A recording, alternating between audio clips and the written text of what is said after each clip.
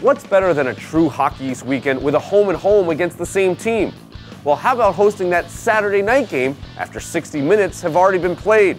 They're shipping back to Boston on this weekend preview. As the first semester nears its end, time to see the final home game of the 2017 calendar year, as the Boston University men's ice hockey team hosts the UMass Lowell Riverhawks on Saturday, December the 9th at 7 p.m. at Agganis Arena.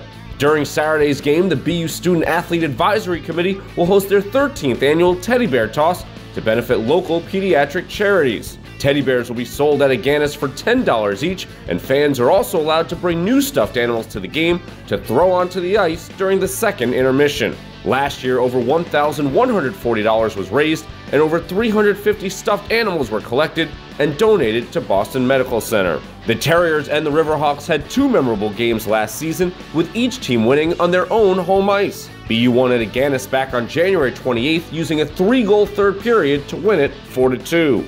The Stars are out on Saturday night.